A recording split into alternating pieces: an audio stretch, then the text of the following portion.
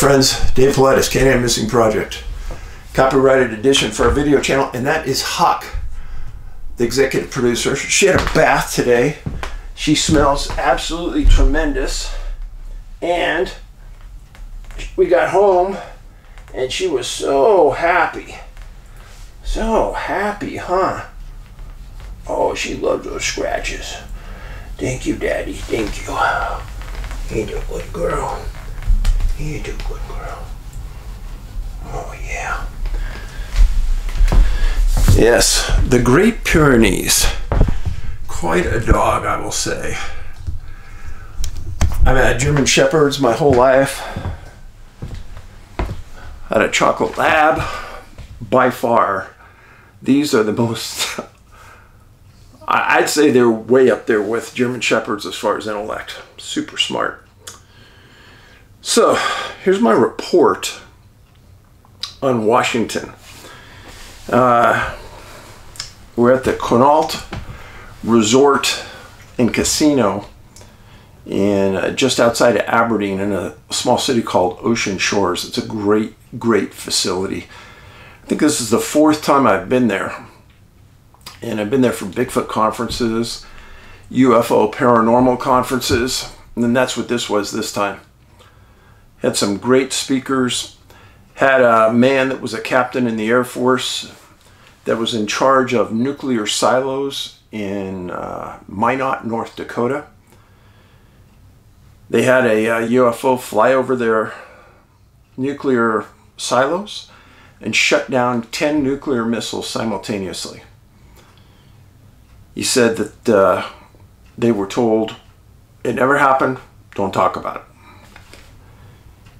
And he said that they have annual get-togethers now, and they all talk about it. He wrote a book, and in Missing 411, the UFO Connection, I highlighted the same thing that happened at Warren Air Force Base in Cheyenne, Wyoming. And he went on to say that even today, he says, I stay up on technology, and he said, I don't have any idea today what could do to those missiles that happened to us in the 1960s. He says, I don't think they could do it today. So he said, whatever it was, he said, there's no way it was from this world. He said that the security guards outside that saw the UFO said it was hovering right on top. And then he said, in a flash, it went from right here straight up in the air, and it was gone. He said speed couldn't even be guessed because it was so fast. Wow. Also had a retired FBI agent. His name was George. I really enjoyed talking to George. Sat down, talked to me, talked about the state of the FBI today, cases he worked on, etc. And I don't mind telling you, because he didn't care, he wrote this book, and it was Avoiding the Sudden Stop, Climbing and Mountaineering on Rainier. I read about half the book coming home. It's great. Guiding on Rainier and other Northwest mountain adventures in the 60s. Avoiding the Sudden Stop, George Houston, H-E-U-S-T-O-N. Really, really good book. And George, I appreciated you sharing it with me. Plus we had a lot of, you know, he was in the Bay Area when I was a policeman, so we had a lot to talk about. It was fascinating topics with him. And then I met a lot of people from the Bigfoot UFO world, of course. But somebody came up to me that was a pretty big surprise. Somebody who worked and was retired from the State Department. This individual had worked in Africa, the US, many other locations. And he talked about the state of our world, our State Department today. And let's just say he didn't have many kind things to say about it, and he was vastly concerned about the world and about how the U.S. is handling things. I'm not talking politics, I'm just telling you what somebody told me that came up. And we had other fascinating talks along the way. But Angie and I had a really good time. The person who runs this conference is a man named Johnny Manson. And Johnny's a DJ in Aberdeen. And he invited us to be on a show Friday morning. So we got up early, went into his studio. And he works for a big radio station in Aberdeen. And we got interviewed for an hour. One of the things I talked about was mental health. And Johnny had said that there had been issues in Aberdeen and Ocean Shores in the last several years about young people's mental health. So I talked about Ben, talked about me, how it affected me, and how suicide affects families and destroys families. And then, on the way home, this had to be a 100,000 to 1 chance. On the same flight as us is the grief counselor I had for 2 years after Ben took his life. And we saw each other in the airport. We were on the same flight coming back to Kalispell. And Angie knew her as well. Just an absolutely astounding woman. We were talking, and when I was at, she holds a grief camp outside the city of Kalispell every year for young people who have lost a loved one in their life, whether it's just old age or suicide or whatever. And it's a grief camp, and it explains how to handle grief. And it's at this beautiful lake out in the mountains. It's great. Well, when Angie and I were there last, there was a young man,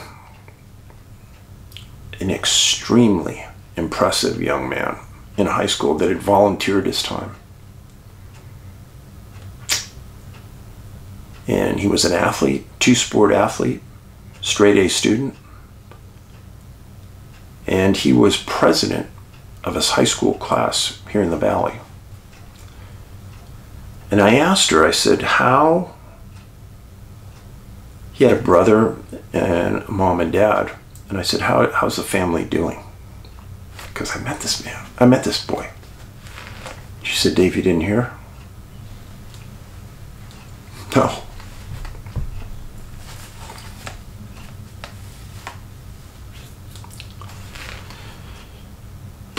She said, shortly after he took his life, the mom took her life.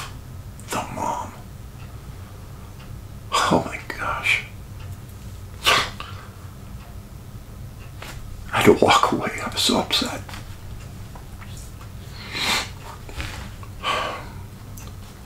She said it totally devastated what was left of the family. And the dad and the other son had to move out of the valley. It was there was so much bad karma here for them. And what I don't understand is, so first of all, I do understand the thinking behind the mom, because I know what devastation it brings. But she had another young boy that had to live with this. And that's what I don't understand. The boy lost his brother. And on top of that, to lose the mom, it's just an overwhelmingly burden to carry for the rest of your life. I know we're living in tough times. I know that there's strangeness in our world. I was not ready for that yet. When we got home, I was not ready.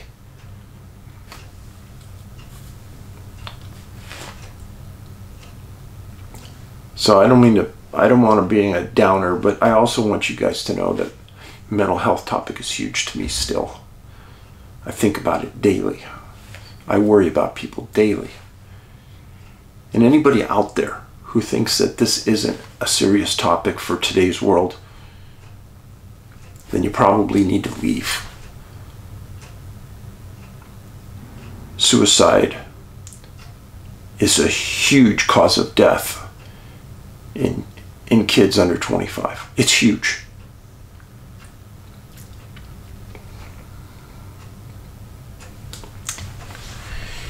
Okay, that's enough. So, I was in Washington. The location was just kind of underneath the Olympic Peninsula in Olympic National Park. We got there a day early. Took a ride into Olympic and went to the trailhead where somebody disappeared that we had worked. Took some pictures. We'll talk about it in the future. And it's a very, very lush, thick park. It probably rains 100 inches a year there in parts.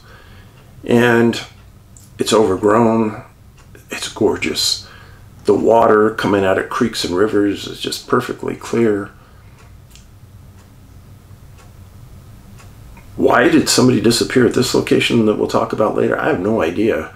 Because when we were there on a Friday morning, May, the parking lot was almost full. In the summer, I can't even imagine how busy that place must get, but it's gorgeous. Now, we're going to talk about a Washington case today. A Washington case that is not in the Washington book. It's something we found within the last month. And it involves a location that is near and dear to my heart, and that is Mount St. Helens. I've been there several times.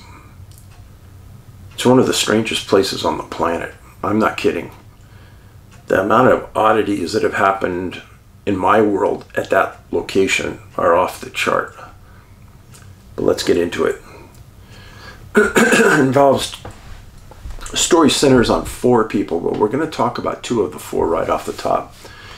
First man, his name is Clinton Smith. He was 22 years old, and his wife's name was named Iris Newkirk Smith, 22 years old. One of the very, very rare times I ever get a maiden name on a case. That maiden name? German. They both went missing July 6, 1913. It was a Sunday on Mount St. Helens. The couple was married in Minneapolis, Minnesota. Both were graduates of the University of Minnesota in 1913. They were super smart. Mrs. Smith initially taught history and English in high school and now was employed by a power plant in Portland, Oregon. And Mr. Smith was a very well-known electrical engineer. And the couple had a 22-month-old son named Walter, who was being watched by Mr. Smith's mom in Portland.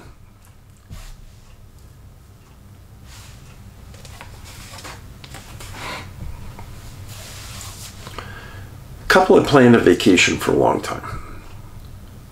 They had moved out to the West Coast. Initially, they moved to Montana. They were living in Great Falls, and then they moved over to Portland. They liked it. This wasn't a real populated area back then. But they were trying to plan a vacation to get up into the woods. And they decided that they were going to try to summit Mount St. Helens. St. Helens is about 52 miles northeast of Portland. And even though this couple was brilliant, smart, they had common sense. They sought out a professional climbing guide to use them to help them summit Mount St. Helens. Brilliant. Accompanying the Smiths on their trip was a man named Randolph Carroll, who was a friend of the Smiths. Now, Mount St. Helens, like I said, has a very, very long history of strangeness. In 1913, the summit was 9,677 feet. Not an atrocious climb, And it was under that 10,000 foot threshold where things get really brutal. Now, this is before the eruption on Mount St. Helens in 1980. This is what the mountain did look like.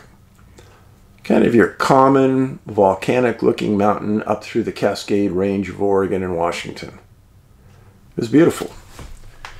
But it was also active. Volcanically active. Now, a little bit about St. Helens. In 1924, about 11 years after this incident, there was one of the most famous Bigfoot incidents of all time happened right at the base of that mountain. And it involved a group of miners who were working a mining claim on the mountain. At the end of the day, they came into their cabin, and the cabin was pelted with rocks. And when they looked out to see what was doing it, they saw these tall, hairy, bipedal people who one of the miners had said had more of a shape like a human than an ape. But they were all hairy. Bigfoot, Sasquatch. And there's various stories about this, but the miners all had guns. And one of the miners said that he shot one of these things and it fell into a 300-foot deep canyon called Ape Canyon. Yeah. That's just one of the stories. Another story. Missing 411, the UFO connection. You can watch it right now on Amazon. Go there right now and you can watch it. At least in the US you can. If you can't watch it on Amazon in the country you're in, try Tubi and Vimeo. So, in the 411 UFO connection, we highlighted a story where just west of Mount St. Helens, and I'm serious, it's just miles away, Weyerhaeuser Corporation. And Weyerhaeuser is a company that has huge plots of land where they grow trees. And they take them to the mill and turn them into paper products and things like that. Well, Weyerhaeuser had clear-cut a mountainside, and they brought in a team of tree planters to be on the side of the hillside and replant the pine trees. Well, as the team is there, they see a UFO fly up a canyon, and there was a herd of elk down in this canyon. It hovers over one elk that doesn't move. It lowers, and by some means that nobody could say that there was any grappling hooks or anything to grab it. It just somehow took this, picked it up, and flew away with it. Most of the people in the group did not speak English, so MUFON brought in a bilingual speaker and interviewed the group one at a time. All of them were deathly afraid and didn't want to go back. The guide said, well, why? And they said, we're afraid that that thing is going to take us. Ka-ching. That report was originally given to me by Peter Davenport from National UFO Reporting Center. And it was originally his case, and he went to MUFON to get additional resources. Probably one of the most fascinating cases I've ever worked. Again, right around St. Helens. And then, in the Washington, Missing 411 Washington book, there are stories right around Mount St. Helens of people disappearing. Now, our website is NA, like North America, NABigfootsearch.com. Doesn't cost you anything to watch this. I give it to you for free. I give you my time for free. If you find it in yourself that you could help us by reading the book or purchasing the book and donating it to your library, I'd be grateful. So, St. Helens. Some of the articles on this specific incident state they started up for the mountain on July 5th. Other articles state it was July 6th.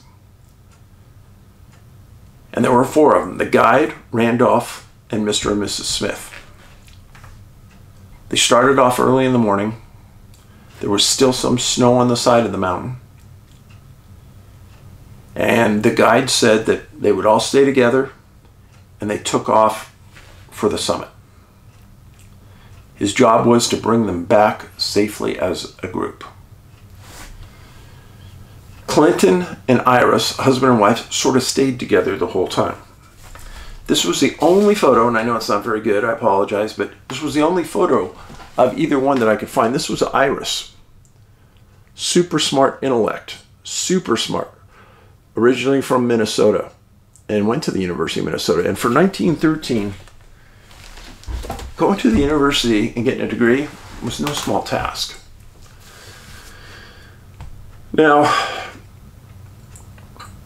a report later filed by the guide for law enforcement, the guide George Williams, indicated that Iris had a difficult time keeping up with the 3 men in the group as they climbed the mountain. Now, if you've never done this, climbing a big mountain, first of all, you're going uphill. And you're going uphill into thinner and thinner air. You have to breathe harder and harder to get the same amount of oxygen in your system.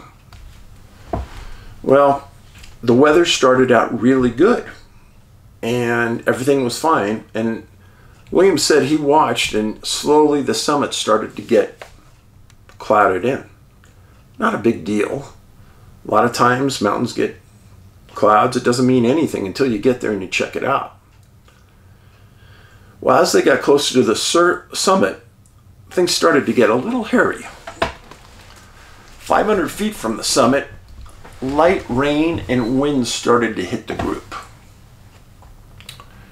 100 feet from the summit, rain and sleet and thick clouds were all around them. And they walked a little bit more from 100 feet, and George said that they were maybe 50 to 70 feet from the summit. They could essentially see it when 50 mile an hour to 60 mile an hour winds suddenly engulfed all of them.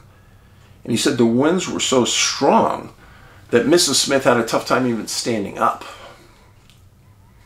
So those are dangerous conditions. Here's why. Many times when you're climbing over and standing on thin rocks that have ice on them, rocks that could be next to a cliff. Wind could blow you right off. You got to be concerned. Well, they're in that 50 to 70 foot range from the summit, and Williams wrote that he had a difficult time communicating with the climbers because the wind was so hard. Williams said that he told Clinton, who was closest to him, that they had to turn back. Again, 50 to 70 feet from the summit. And he said Clinton originally ignored him, but he thought he heard him and he thought he just wanted to go anyhow. This is a famous thing in climbing. Hurry to get there. We're close, we can make it, we can go. But when you're in those conditions, 99% of the time it'll only get worse. The guide made the right decision. And when you're a novice at this, you think, well, you know what, this may be my only time there, I'm just going to go for it anyhow. And it's those decisions that will kill you. Well, Williams said, no, we're going back. And so they all decided that they were going to turn around. Snow started to get heavier. Williams stated that he had a hold of Randolph. And together, he and Randolph started to plow their way through the fresh snow downhill. And he said, Iris, Smith's wife, said, well, maybe we can just slide down part of that mountain on the fresh snow that we had to climb up. And George said, part of that will be possible because there are no crevasses on this side of the mountain. But we're just going to keep plowing down on the trail going downhill. Guys, just stay behind me. And he said that he and Randolph stumbled, made their way down. It was rough. They had about 50 foot of visibility. And it kept getting better the lower they got. He said he continually looked behind him and the Smiths were right behind him. And he said maybe 500 feet to 1,000 feet below where they were near the summit, he turned around for like the 5th time and bango, the Smiths weren't there. He said he stopped, walked backwards a few feet, couldn't see anything anywhere. Winds were howling, you couldn't yell for anyone. He was afraid for Randolph's life. And he said, we gotta go. So he went downhill. And he guided Randolph down to the point where they started the climb, which was a logging camp. And when they got down there, it was snowing, windy, rain. Essentially, a brutal storm had settled in on St. Helens. He told the logging camp that he needed help, and they sent people into Kelso and to Portland to get more assistance. The next day, they started off and they went up the way they came, looking for the Smiths. They had about 50 searchers from the logging camp, which was shut down in an effort to find them. People knew the Smiths were important people. They were a young, brilliant couple, kind of the up-and-coming group in Portland. And so they poured a huge effort out on this. July 8th, word got to Kelso and Portland, and more assistance came. The storm was still continuing. Williams told the group that he was convinced they were both off that mountain and down somewhere near the logging camp. The reason he said that is that he believed they were right behind him. So, go back to this picture real quick. Mount St. Helens, in that photo right there, you can't see any trees. Much of the mountain doesn't have anything on it. So at the bottom of the mountain is where timberline starts, and you get some big trees. Well, July 9th through the 13th, 50 to 70 searchers combed that mountain daily. Found nothing. And then on July 14th, searchers found 2 sets of tracks coming off the mountain and entering the timber in Toutle County. They followed the tracks into the woods and they lost them. They just kind of evaporated away and stopped. Many people thought that had to be the Smiths. And they just had to find them.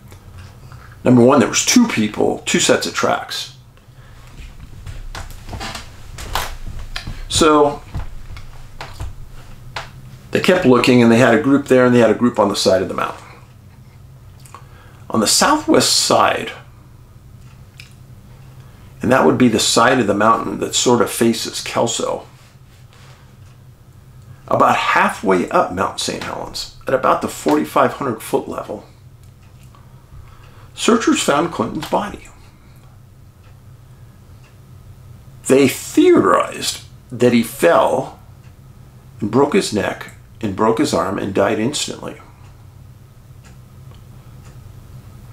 So they spent a good part of the time after that just looking for Iris, because everyone believed with 100% certainty she had to be within 50 feet of that body because they were together.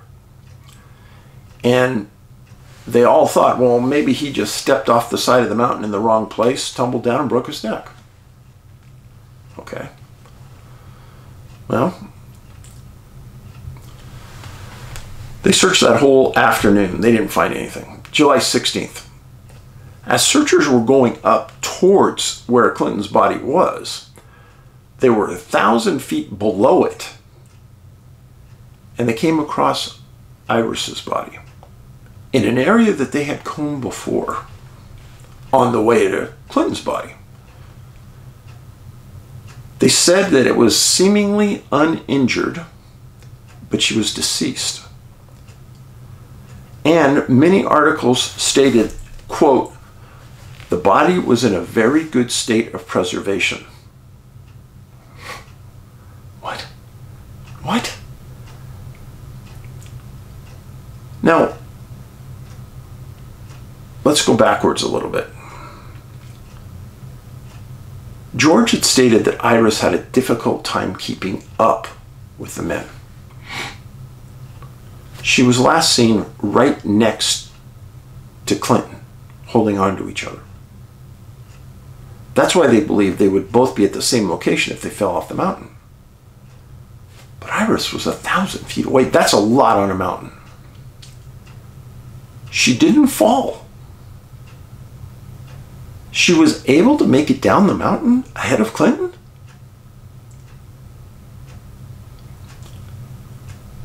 It was stated at the time that it was believed she died of exhaustion and hypothermia.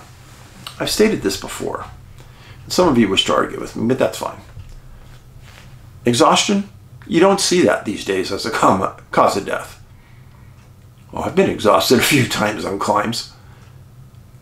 But exhaustion doesn't kill you. Heart attack, hypothermia. And they said maybe she did die of hypothermia, but they didn't know. And the best I could tell is they had their funeral afterwards and there was never a mention of an autopsy. Again, in 1913, maybe autopsies weren't so advanced.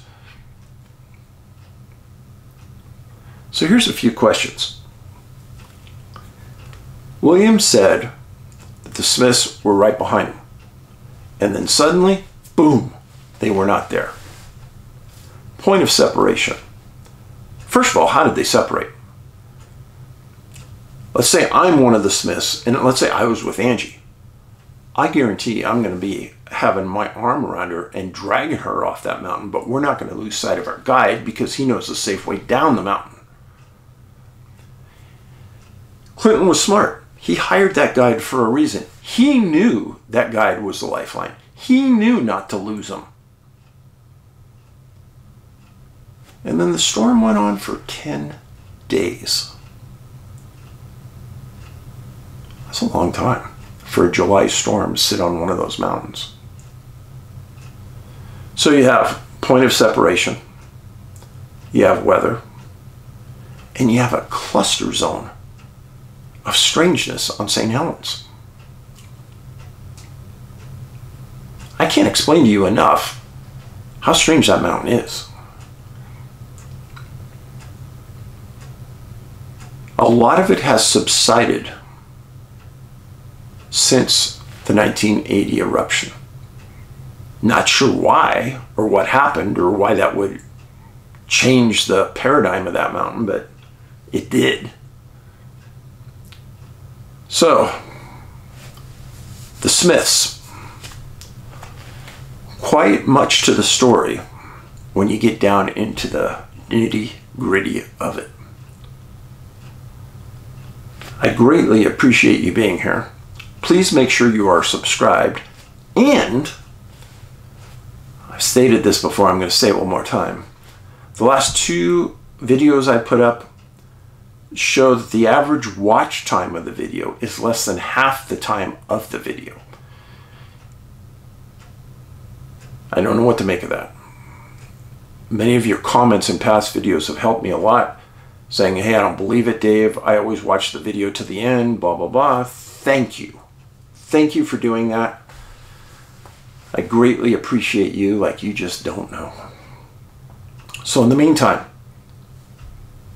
I think HUCK is asleep. She's still right here. I'll give you another look. Oh, she's stretching. Just put her head down. She's zonked. Give her a bath today so she's all nice and fluffy and white. And when we got water all over her, she's actually kind of thin. What you're seeing is all the fluff from all that hair. So you guys be safe. Thanks for everything. Paulides out.